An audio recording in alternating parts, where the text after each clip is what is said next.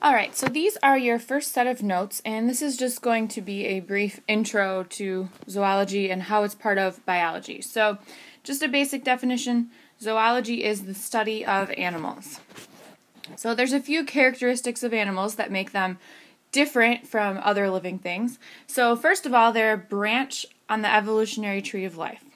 And they are also part of a large limb of eukaryotes. So if you remember from bio or other science classes, eukaryotes, they have a nucleus. They're unique in nutrition. So they're all heterotrophs, which means they don't make their own food. They have to capture their food or eat other organisms in order to get their nutrition. And they're not capable of photosynthesis, and they lack cell walls. So as you remember, photosynthesis is making your own food. So zoology is a broad field, but there are many subdisciplines. So you did some of this on your intro, but there are some examples. So cytology is the structure and function of cells. Histology is tissues. Parasitology is animals that live in other organisms. And then ichthyology is the study of fishes. If you look in tables 1.1 and 1.2 in your text, you'll see many other different types of studies. So an evolutionary perspective.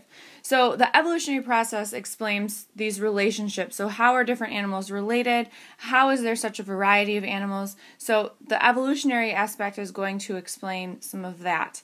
They resulted in what is believed to be 4 to 100 million different species of animals living today is due to an evolutionary process.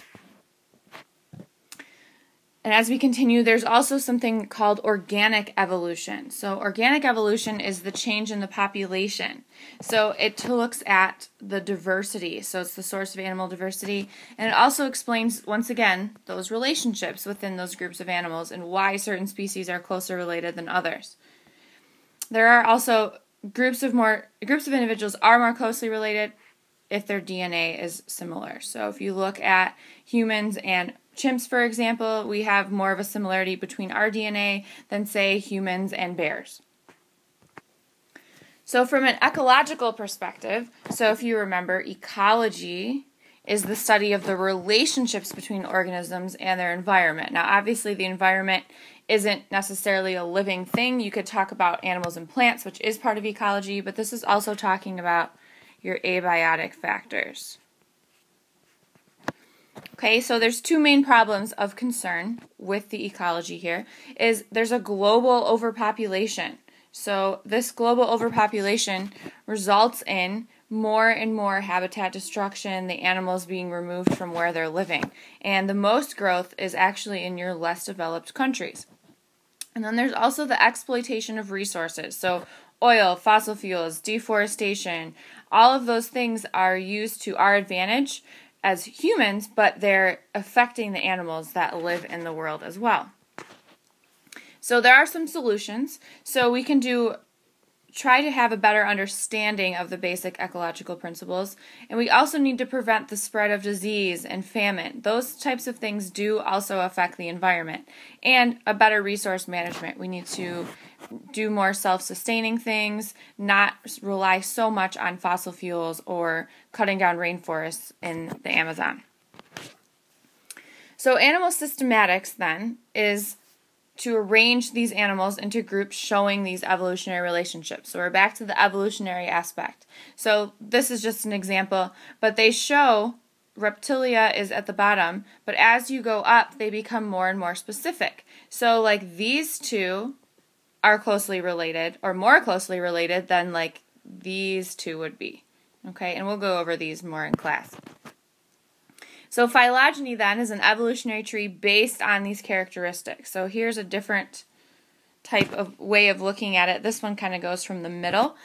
So you have your ancestral protists and then you branch off. So the sooner it branches off, the more ancient the species. So if you look, our highest branch is up here. So that would be our highest branch, and then you look at those species there. And then you also look at, so if you have two branches here, those are going to be more closely related because they came from the same place. And then a character is just any specific trait. So like no body cavity, radial symmetry, a coelom, a pseudocoelom, all of those things are known as characters. So there are a couple patterns of organization as well. So symmetry and asymmetry are the biggest thing that we look at in terms of an organism and how it's organized. So symmetry means it can be cut in half and be equal on two sides or all sides. So there's two types of symmetry, radial and bilateral. And then asymmetry is the absence of a central point of axis. And examples here are sponges. They don't have any symmetry. So our two types a little more in detail. So a radial symmetry means you can divide it any way and it's still the same on both sides. Bilateral means that you can only divide it one way. So for example, humans have bilateral symmetry and something like a starfish has radial. So starfish, humans. And here's an example of your radial symmetry. So this is obviously not a living thing, it's just a pot, but this is a sea anemone. So this is going to have symmetry no matter which way you divide it. You could go here, here, here, here. You could keep going. Any way you divide it, you're going to have symmetry. Bilateral symmetry, on the other hand, is where you can only divide it in one direction and it'll be the same. So if you look here, if you divide here, that's not the same. If you divide here, nope, that's not the same either. The only way to divide is this way. So you divide right down the middle. So there are a couple other patterns of organization, and this talks more in terms of the tissues. So you have a unicellular level, which is just your protista. Your protists are considered a simple organism, but if you think about it, they have to do all of the functions that we'd have different organ systems for in one cell. So they're not necessarily simple, but they are just one cell. So your diploblastic is going to be multicellular organisms, but they have a simple tissue organization. So your examples here, so you know what we're talking about, are jellyfish or hydra. And they do have this tissue organization simply to allow for movement. Otherwise, they wouldn't be able to move. And then their body parts are only in two tissue layers. So they have an ectoderm. So if you think back to prefixes, ecto means out. Okay, so this gives rise to the epidermis or your skin for them, and it's used for muscle contraction for movement. So then your endoderm, endo means in, gives rise to the gastrodermis, which in these organisms is their digestion. Okay, then we have our triploblastic. So these animals have three layers. So they still have the ecto and the endo, but now they have a mesoderm, which is in the middle. So ecto, same thing, gives rise to the epidermis or the skin. Endo, gastroderm, or your digestive. And then we have the meso, which is your supportive muscles, contractile, and then blood cells. So triploblastic continued. They do have organ systems. Okay, think about us as humans. We are triploblastic. We have nervous system, digestive, reproductive, circulatory, etc. We have all these different organ systems that are specialized to what our body needs.